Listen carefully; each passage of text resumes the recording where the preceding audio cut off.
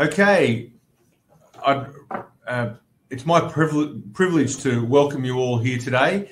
Thank you for joining Akamai and Fujitsu on the webinar about your cloud costs skyrocketing.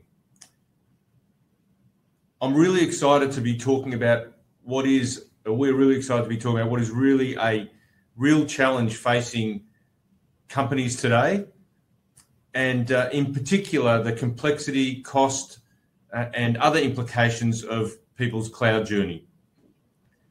I'd first like to acknowledge the first Australians as traditional custodians of the continent, whose culture is amongst the oldest living cultures in human history. I pay respect to the elders of the community and extend my recognition to their descendants. We'd love for you to stick around through the course of the webinar. At the end, we've got a couple of really exciting offers to share with you. So we hope you hang around till the end of the webinar to be able to leverage those offers. I'm super excited today to be joined by two real thought leaders in the space of cloud in the Australian marketplace. We've got Matt Lin from Akamai and Abhishek Pradhan from Fujitsu. So first, I'd like to hand over to Matt. And Matt, I'd like you to introduce yourself a little bit and maybe a few moments on Akamai and what Akamai does in the marketplace. Certainly. Thanks, Gavin. Thank you for the intro. So Matt Lin is my name. I'm the Director for Cloud Computing here at Akamai. Some of you may be familiar with Akamai, some of you may not be. Akamai is one of those companies that you probably use every day, but many people may not have heard of. We really secure, accelerate, and help some large organizations deliver their online services, both around the world, but also here in Australia. And more recently, we've been investing heavily in our cloud computing products, which we're going to be talking about more today. Thanks, Gavin. Nice. And Abhishek, maybe you could introduce yourself, please. Sure. Thanks, Gavin. And good morning, everybody. My name is Abhishek Pradhan, and I am the head of the hybrid IT portfolio for Asia Pacific at Fujitsu Australia. My role at Fujitsu and what me and my team do are bring partner and own offers to market, and we work with customers across a diverse set of industries, from energy, the power sector, mining, oil and gas, financial services, healthcare, government, public safety, public defense, and everything around that, across everything in the hybrid cloud space, all the way from your infrastructure and your networks to workloads in the public cloud. Prior to joining Fujitsu, I spent close to a decade at one of the larger hyperscaler CSPs, driving sales, consulting, and I also led software engineering for a lot of the public cloud products and solutions that are used today.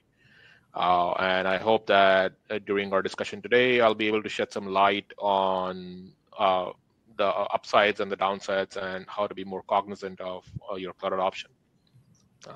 Gavin, back to you. Great. Thank you, Abhishek.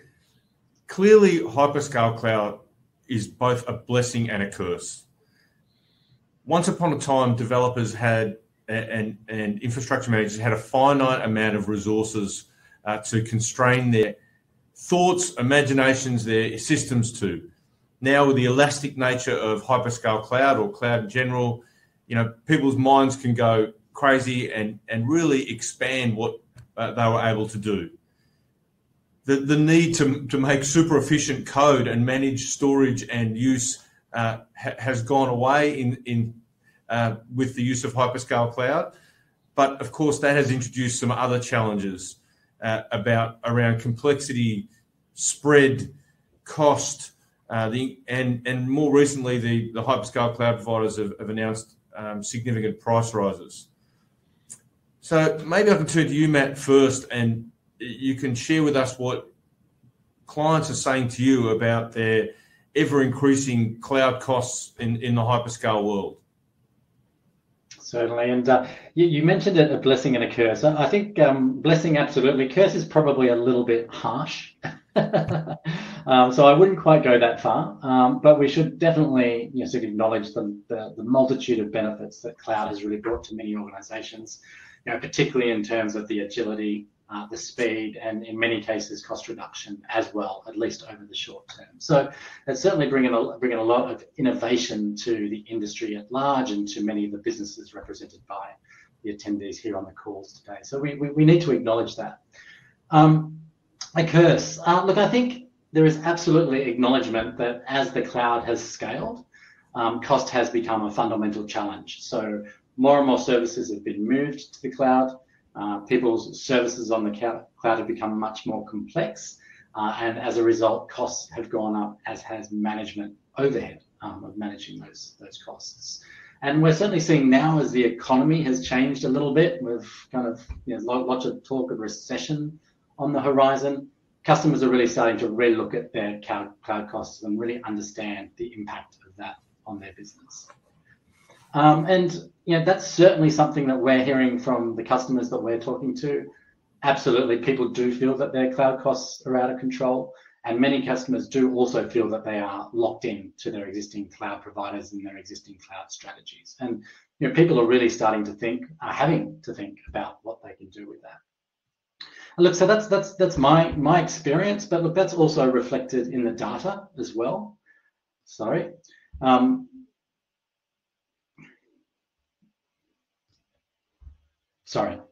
Flexera run a really good report. Usually comes out every sort of May timeframe, and the latest one here shows quite clearly that the top cloud challenges that many organisations are reflecting is managing that cloud spend, and you can see that's across all organisations, both enterprise and SMB. Interestingly, last year on this same report, security was the top priority for many organisations, with cost becoming in a close second. Now that's flipped. Cost is currently first. Also, the same report goes on to say that customers are well over their cloud budget. So typically they're seeing their cloud budgets grow by 30% year on year, and typically they're over budget in their current year by 18%. And that's certainly creating a lot of attention from both CEOs, CFOs, and of course CIOs as well. And importantly, organizations also realize that they're not using the cloud optimally. There are a lot of opportunities to over provision the cloud and perhaps build more complexity into the cloud environment than organizations perhaps should. So many organizations acknowledge that they're overspending. There is up to 28% wasted spend that they currently have on their cloud bill. And finally, again, the same report is indicating that organizations realize that they need to do something about this. So looking at the cloud initiatives that many of these respondents have on their agenda for 2023, cost optimization is absolutely the top priority for all those organizations as well. So certainly we're seeing a bit of a change. We're seeing organizations realize that they need to reconsider their cloud strategy. And yes, that is largely driven by costs. And what about you, Abhishek? So broadly, I think having worked on both the hyperscaler side and the end user side, and now on the partner side, working with customers, helping them realize value in their cloud investments. I think the real challenge that I typically see is across all the aspects that Matt just mentioned, right? And I'll just take a moment to share some learnings that we have from a very recent Gartner IT OCS conference in Australia. So typical market trends that Gartner spoke about was, customers are looking at, immersing more with the organizational fabric than just going cloud native to a large extent. And there's been quite a bit of hype around, if you're not on the cloud, you're missing out, you're not innovative enough, right? So that's led to a huge sprawl and a huge uptake in cloud services, sometimes in a more planned manner, but to a fairly large extent, an unplanned manner. We've also seen the increase of shadow IT, for part of a better word, where because businesses were constrained in trying to go to market and getting resources on time, on demand, they resorted to using individual teams, went on using corporate credit cards or personal credit cards to just spin up resources. So it went to a pretty large extent of undefined sprawl, which meant that a specific subset of users had the skills, and then it did not translate into more of an institutional knowledge. So retooling the workforce is another trend that is there in the market. Then the whole acceleration around how do you automate and go for platform engineering. Uh, Automation became the buzzword, right? Specifically around robotic process automation. And people were saying, well, we can go and automate everything under the sun. That's not true. Not everything needs to be automated, or neither should everything be automated in that sense. In certain cases, you need to have a man in the loop, so to speak, or you should have a person who can control those ingress and egress points. And then innovation was an afterthought, right? Everybody wanted to save money in the short run, but nobody looked at it from an innovation perspective. Are you taking a more planned and prescriptive approach in such a scenario? Where I really see value from that perspective is I see customers more going in the value phase of the optimal use of cloud. The land phase has passed, where most customers and most of our partners have established a cloud presence. The other second phase was you have unrealized value in cloud, where bill shocks were very common. Incorrect workload placement will lead to thousands of dollars of overbilling usage. I've seen customers personally go and lift and shift entire data centers to the public cloud. To a certain extent, I've also been involved in some of those engagements, because back then, even we thought from a practitioner perspective that yes, a customer should go to the cloud, and there's really no value for having a physical data center left anywhere. And it's turned out to be wrong in the longer term. Then there was a lack of perceived value. There were no placement and governance policies, and there was a broader, misunderstanding of what cloud represents. But really, now where we are seeing from a customer perspective and from our perspective as Fujitsu, we have use cases which are driving and guiding the usage. There are cloud operating models which support your digital operations, and this is, I would be remiss if I did not say this. A lot of people misconstrue what digital transformation means. Like, people have gone from doing traditional IT to going on the cloud, and that's, from my perspective, moving from your standard process to a electronic process, right? When you move from electronic to digital, and we've had this conversation multiple times, that's where the real transformation happens. That's where the real magic happens, right? And that is a huge leap.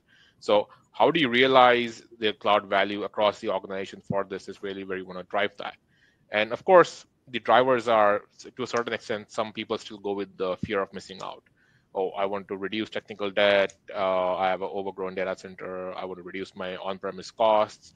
I want to have the latest and greatest in security and compliance. I want to enable digital transformation, right? But then if you don't go there in a very programmatic and thoughtful manner, then it's going to become a problem. Gavin, back to you. Thank you very much, Abhishek and Matt. Look, extremely insightful, and clearly the pendulum has moved from as you spoke about, Abhishek, everyone rushing in to just stick everything in the cloud. The pendulum has definitely shifted away from that.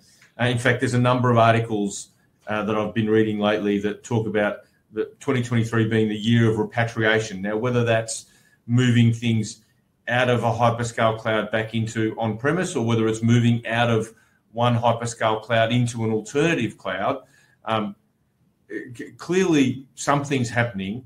Maybe Abhishek, you can talk to this a little bit, and do you think that this year of repatriation, year of moving things out of hyperscale cloud is real?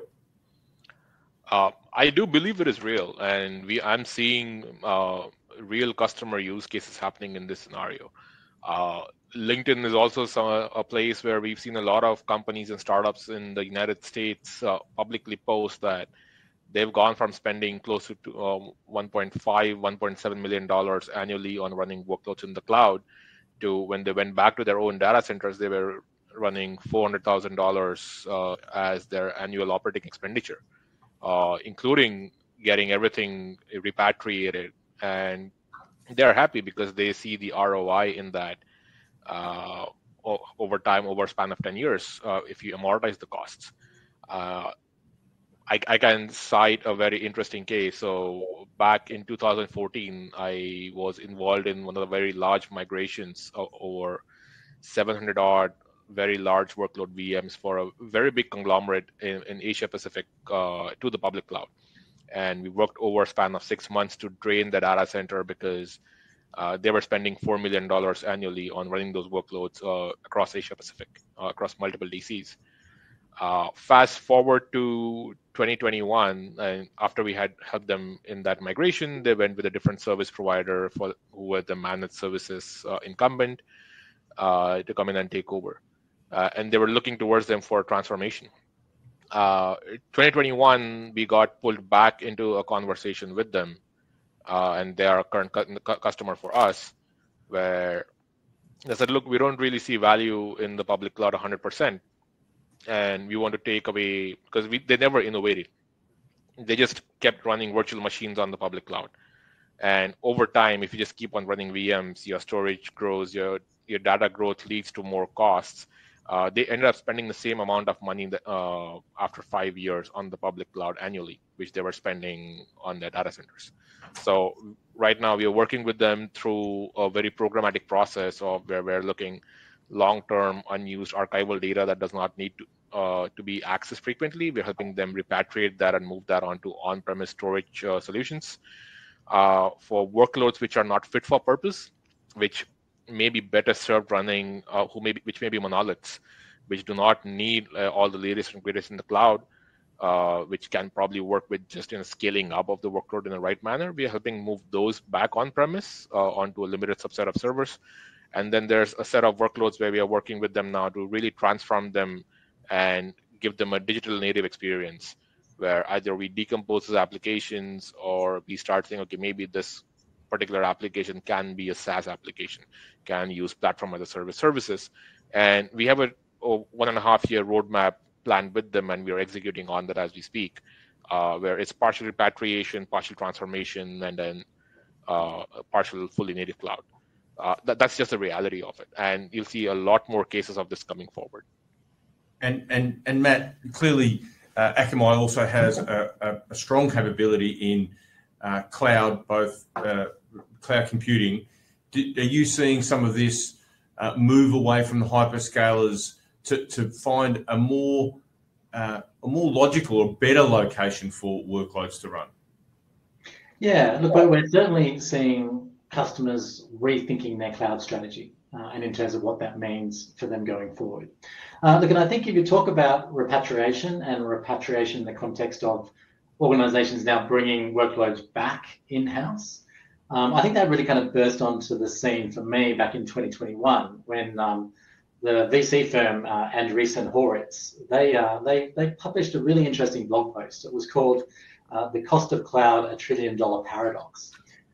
Really interesting blog post. It's a couple of years old now, but the data presented in that was really interesting. And the premise was that in their portfolio companies, who of course are largely, fast-growing IT organizations, so which are special in certain respects, but they did really emphasize that whilst cloud provides some really good promise and benefits early on in the journey for their portfolio companies, they went on to say that it very quickly starts to put pressure on margins and erodes many of those benefits as the business scales.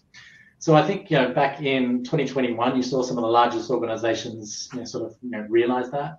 Dropbox was one of the examples that they used in that article back in 2021, and they really talked about how Dropbox saved $75 million a year by bringing their workloads back on premise. And importantly, they actually improved their gross margins by 34% in doing so. Right? And it also goes on to say that in that SaaS or that high-tech space, most of their portfolio companies are actually 40 to 60% of their cost of goods sold are going straight out the back door to the cloud providers. So every $10 they make, let's say 5 of that goes straight out as a cost to those cloud providers. And just imagine the Dropbox CIO when he goes back to his CFO and says, "Look, hey, I can give you back 35%, which then goes straight to your bottom line." A really compelling conversation. But like I said, I think that IT market, there's some unique characteristics around that, but we are seeing that same sort of dynamic being seen across other industries as well. And if I kind of go back to my personal experience and where we think that conversation is here locally in Australia and perhaps in the sort of broader enterprise market, I do think that repatriation idea is still very much more of a thought bubble than a sort of an actual mindswell, let's say. But what we are seeing is we're seeing customers who are launching new projects. So launching a new app, re-architecting an existing app. They are certainly starting to question how they're going to platform that app going forward. And we've seen multiple examples over the last 12 months where a customer have launched one of those projects. They've churned through their whole cloud budget for a 12-month period in the first 3 months. They've pushed pause and said, actually, we're not going to do it that way anymore. We're going to go and build this on our own infrastructure. So we're certainly seeing that where there is a change which is being implemented, re-questioning around how the platform's being delivered. And there certainly is a conversation, I think, in the industry, which is when does the pain of those increasing costs become too much, large enough to sort of really instigate a transformation exercise on their broader cloud infrastructure? And one example from late last year, we were talking to a very large global media organization. And they were spending millions of dollars a month on their cloud budget. And every month, the CIO who we were meeting with, he would get an email from his CFO with a CEO in CC with their cloud bill saying, okay, this is it. And the next question was, what are you doing about it, right? And that was happening every month. What are you doing about it? What are you doing about it? So we're certainly seeing that pressure come down. And I think it's going to be interesting to see when organizations realize that they have to take action. So you're... And I appreciate that the hyperscale clouds really have tried to create a Swiss Army knife of cloud, right? Every possible problem you can have, they try to solve. And I remember my youth being stuck for a bottle opener, and I was able to use a Swiss Army knife to get into a bottle of wine. It worked, but it wasn't pretty, and it wasn't really an ideal solution. Clearly, from what you're saying, Matt, there's not as much repatriation happening yet, but people are picking alternative places for new workloads to land as part of their ongoing change strategy. So maybe you can talk to me a little bit about, what are the considerations that people should take into account when they launch that next opening of the next bottle of wine, when they launch that next application, what considerations should they take into account? Yeah, no, really good point. So we talked about repatriation. That's part of being cloud smart. But yes, organizations are now sitting there and looking at, okay, in my multi-cloud environment, and so 80% of organizations now are typically multi-cloud in terms of their current cloud architecture, and they're being smart. Okay, well, where is the right place to run those different workloads? Is it on-premise? Is it a hybrid cloud? Is it a hyperscaler, or is it an alternative cloud? And I think it is important to call out your use of the term hyperscaler. It's amazing. Most people, when they think about public cloud, they think about the industry as being AWS, GCP, and Azure. If you go up north, you kind of get Alley Cloud into the mix as well. But the cloud market is changing, right? So we're certainly seeing it become more and more fragmented, and that's part of Akamai's strategy in cloud. We looked at what we should invest in cloud 10 years ago. We decided that we didn't have pockets deep enough to go heavy in cloud. And we continue to invest in our security portfolio, and that's been a really good business for us. But now we see that market becoming more and more fragmented. So people aren't using a single cloud. And Akamai, we're known for scalability, we're known for distribution, we're known for our edge computing and our edge security capability. We purchased a company called Linode last year, very much known for their developer cloud. They've been in the market for 20 odd years and have a mature developer cloud type function. So we've incorporated that into our offering, and now we're really building out that end-to-end core to edge cloud infrastructure today. But you're also hearing other providers come in from different angles. So industry clouds. IBM is becoming more and more known as cloud for the FSI with many of the compliance tools they bring to the market. And then you also have clouds which are more focused on different layers of the stack. CoreWeave has been getting a lot of attention. They're really focused on GPU cloud with the whole AI talk over the last couple of months. They're sort of appearing in the news a lot. You've got Wasabi from a data standpoint. And Akamai kind of sees ourselves in that niche, right? Where we're looking at highly networked, highly distributed core to edge computing and storage as well. But look, sorry, I haven't really answered your question yet, Gavin. But your question is really about, well, what are the primary considerations when they think about what their right cloud architecture is and how they can be cloud smart? Look, and I think there's three primary considerations. One is cost, I guess one is performance, and one is process or complexity, right? And each of those different factors need to play off each other. And cost is obviously is weighed according to how the other two, the weighting of the other two. But just without wanting to go into that too deeply, some of the key concerns from a performance standpoint, obviously latency of the application. Can you deliver that from? What's the best infrastructure to deliver that from? Scalability is always a really important one, right? So if it's a service, perhaps a consumer-driven service, which is going to see significant peaks and troughs, cloud obviously makes a lot of sense in that space. And then the performance piece, a lot of that again is about complexity, right? So if you look at the existing operational processes you have in place, does introducing another cloud, does that introduce complexity which might erode some of the other benefits that you have? So I think organizations need to sit down and look at their applications. Obviously, the cost versus performance of a core banking system is going to be viewed very differently to your test and dev platform. So organizations need to make those decisions in the right way. Great. And so maybe I can call on you now, Abhishek. Clearly, Matt called out cost and some other considerations. So it's not just about cost. What are the other, maybe you can expand on some of the other considerations when people are deciding on their cloud strategy?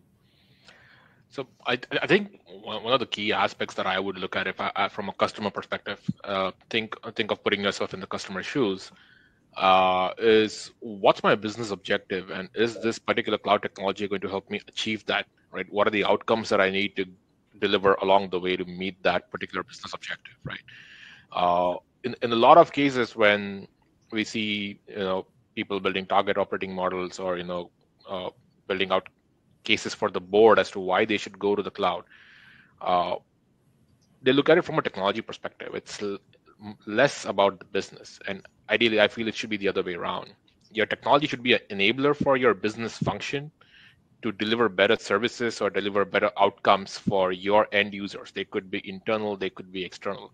So maybe paraphrasing a bit, but if you take the case of healthcare as an example, the healthcare sector, what is the core functionality, or what is the core business outcome objective they're looking at, is to deliver a better patient outcome, right?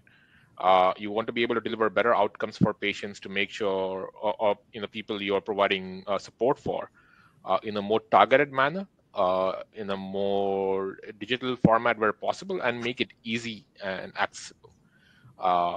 Now, you can build along the technology aspect behind it. So where that leads to is, am I using the tech stack which is fit for my purpose? Am I designing a solution which is going to help me deliver on that business objective and deliver those outcomes towards that business objective? Let's take a very basic example. Everybody's jumping on the generative AI bandwagon, right? But then Gen AI is just one part of the broader AI puzzle.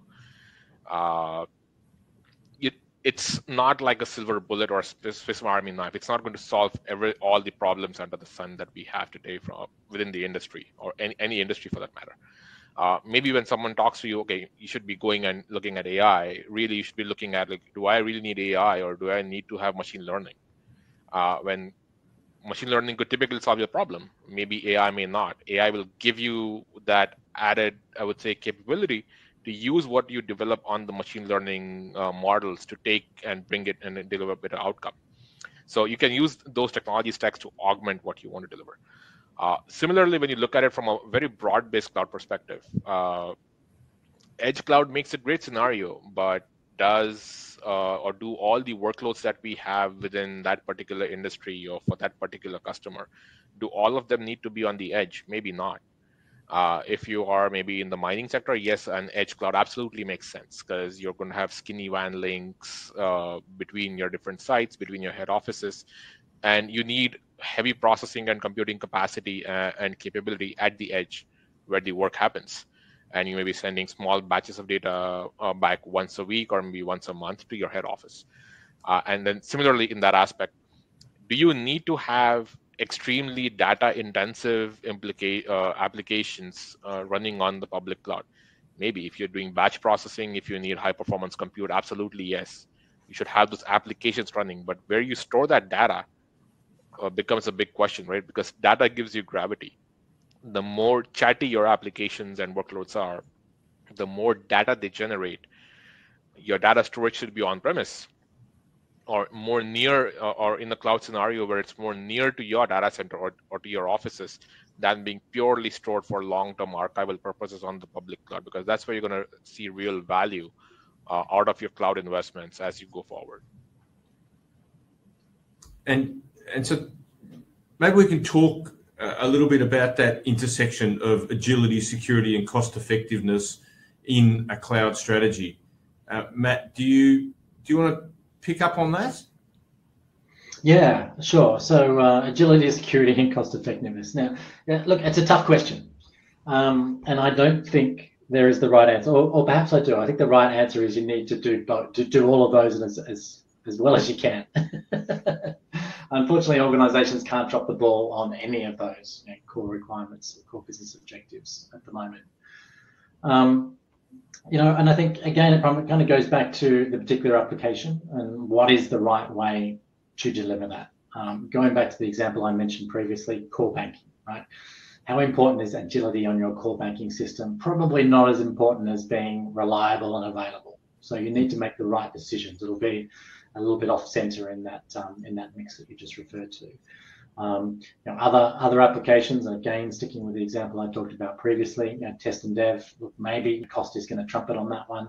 It doesn't need to be on a fully featured cloud platform. You can use a cost-effective utility compute platform like Akamai's to sort of help you get some of those requirements. So it really depends on many of the, I guess, business objectives, which Abhishek mentioned previously. And so, look, historically, organisations in the ancient days, the old world, the medieval times when I started in IT, people put in their capital budget. They planned out for the next 3 to 5 years. They set one strategy. They stayed on the same strategy for 3 to 5 years.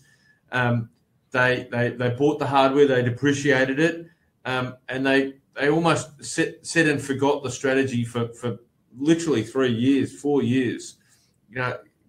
Is that how you do an effective cloud strategy nowadays? Maybe Abhishek, you can answer that. Clearly, that's a set-up question for you. Well, I'll just take a moment to talk through what I see from, generally speaking, around with our customers and partners in the industry.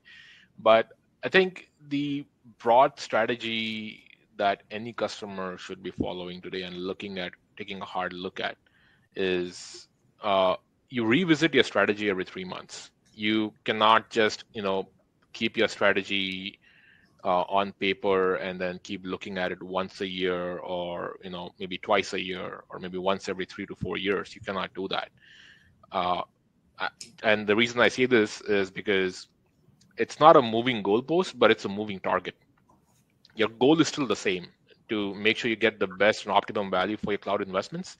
You get a fit for purpose, fit for mission, and fit for usage cloud scenario that you're looking at. And what that means is, if tomorrow you feel that your DevOps practices in the cloud need to be adapted, you need to have that adaptive engineering capability to go and adapt to that change while that change is happening, either from a market perspective or based on your customer feedback or how your users are reacting to certain change. So what you're seeing on the screen over here is what I typically call as how our customers should be looking at doing the right kind of investment, and what is the commodity line in this scenario. So the commodity line is when a technology reaches a particular inflection point where it's easier to partner than investing in that capacity. So if you look at stuff such as your infrastructure architecture, your ITSM administration, software patching, updating, your infra as a service, cloud engineering, backup. So availability and resiliency are two different concepts. A lot of people tend to construe them as mutually inclusive. They're not. They're mutually exclusive. Your data center management, right? Your email administration, basic service provisioning, compute administration, web application development. These are all now commoditized functions within information technology. So this is really where the true value for our customers can be realized by partnering with, say, either Akamai and Fujitsu or anyone of their choice. But then really where you're looking at investing and where you want more bang for your buck in the manner of speaking and achieve a very differentiated commercial value. Data science, financial optimization or FinOps, you have digital platforms to look at. You look at your broader software architecture, you look at generative AI engineering, look at large language models in that scenario, look at machine learning, enterprise security architecture, CI/CD pipelining, site reliability engineering. I see SRE becoming commoditized in the next 2 years. So think of having a set of patterns and practices in place as part of your broader cloud strategy, where tonight you might want to have it in-house, but tomorrow you may want to commoditize and take advantage of economies of scale, where partners bring that capability to you. And this is the way it's going to work forward. And I'll go back to the previous example that I said of a large customer that we are working with right now. From 2014 till 2020, after we had done the migration and they had gone back to their managed services provider, the customer did not look at the cloud strategy, right? They just said, well, our strategy was to go to the cloud and we achieved that. But then was that the end game for them? That was not supposed to be the end game. The end game in the original strategy that was provided was for them to innovate, right? Try and decompose applications, look at fit for purpose workloads, and then start resizing, refactoring, following the 8 Rs process that we follow.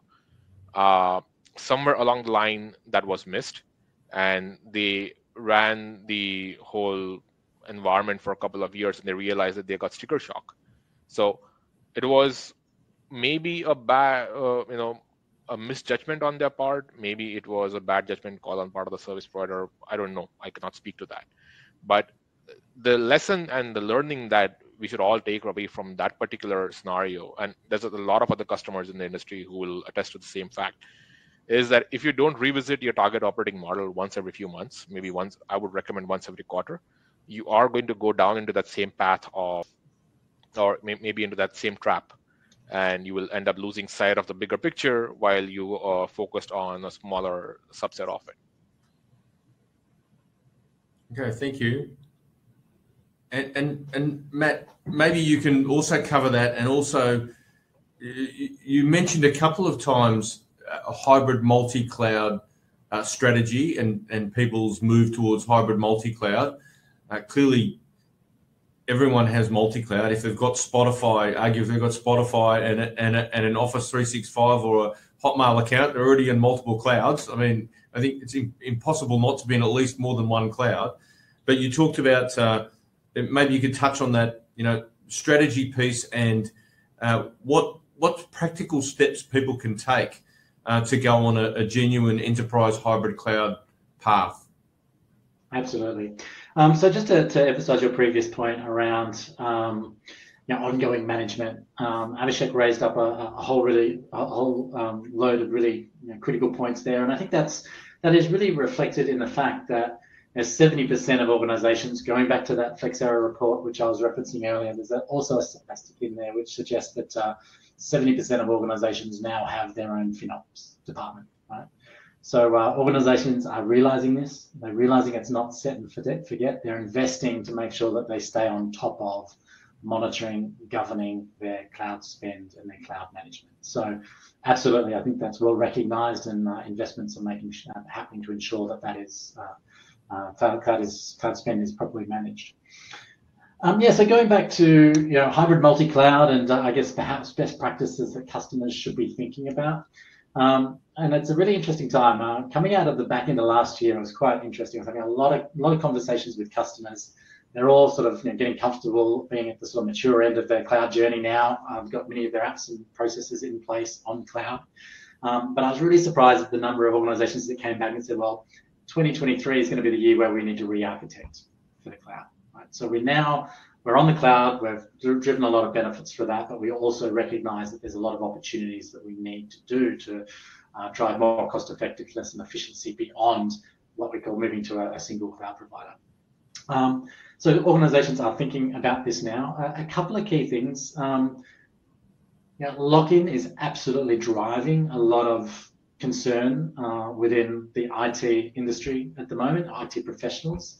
Organizations who have invested a lot of what is now sunk cost into education, into processes, into tools to manage their cloud environment really does make it very difficult to use, right? To move, I should say.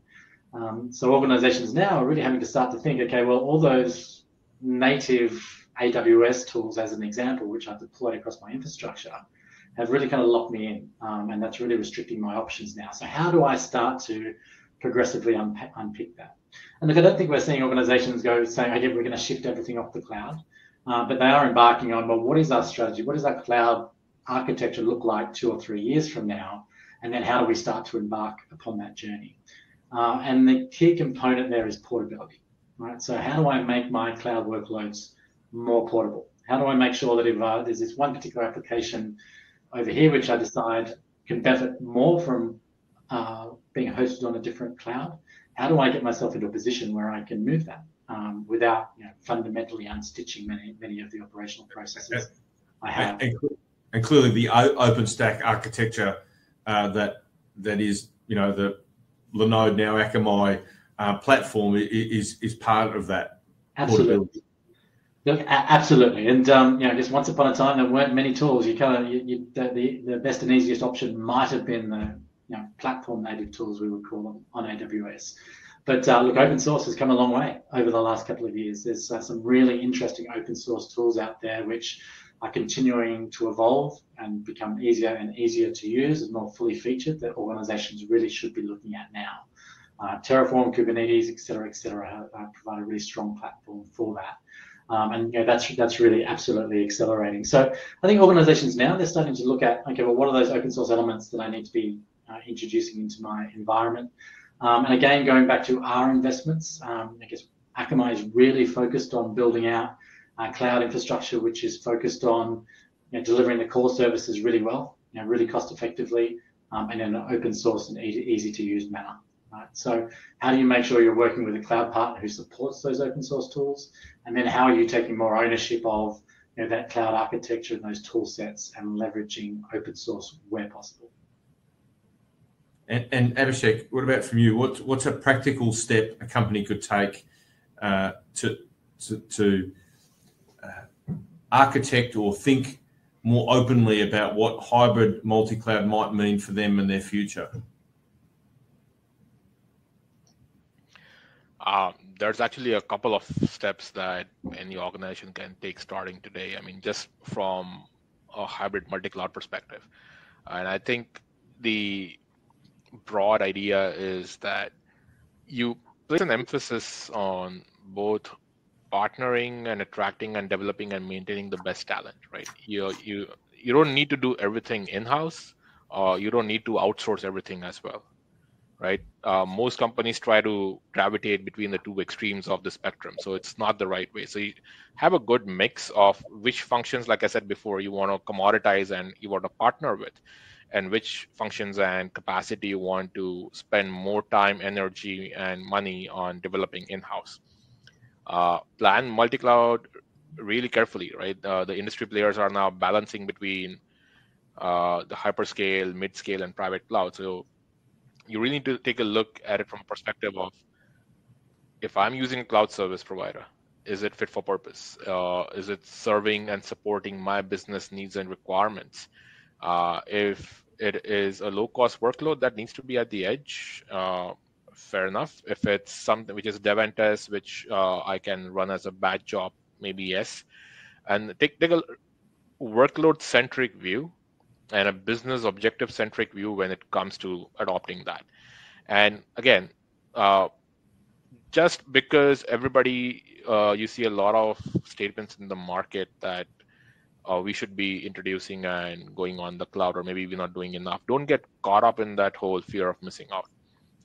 The cloud's here. The cloud's not gone anywhere. And if you look at it from an industry perspective, we still see a huge chunk of customers. I would probably say almost 80 to 85% of IT workloads globally are still not on the public cloud, right? Even if you do an average sum of organizations and a sample size, they will say, yeah, well, I typically have between 15 to 20% of my workloads on the public cloud. The remaining 80% are still on premise, and either they don't know what to do or they are stuck in a quagmire as to how they should go about it. So take a very methodical approach, plan properly. Matt said use open source tools where possible, and invest in the right capacity and the right capability versus going all in. Okay, thank you. That's been great. Now, I know that you both have a couple of real-world case studies that you can talk to. So maybe who wants to go first? And I know, well, maybe I'll invite you, Matt, to go first and talk about your case study. Yeah, wonderful. Thank you, Gavin. Yeah, look, absolutely. Akamai, along with partners like Fujitsu, we're working with a number of providers across Australia and the region to really help them overcome many of the problems that we've just talked about. And one example here, which we can talk about today, is Zolvit. So that very much fit into that sort of SaaS high-tech example that I was referring to with the VC industry further. They're I guess a maturing legal SaaS provider. They're based out of India, but they deploy their services, I guess, into the US and a number of other large markets. But they enjoyed the benefits of, I guess, leveraging AWS in their growth phase as they built out their services. And as they matured, sort of coming into, I guess, 2023, they realized that they needed to have a look at what their cost profile is of the business. Right? So the market has changed for the IT industry and SaaS providers. They're now having to look very closely at how they preserve cost and drive margins. And Zolvit, they saw an opportunity to work with Akamai, leveraging cloud computing platform to really drive cost benefits across their platform, but at the same time reach that global audience as well. So they were able to save up to 50% in costs in terms of that core cloud infrastructure that they were leveraging. Great. And I think Abhishek, you also have a case study you wanted to share.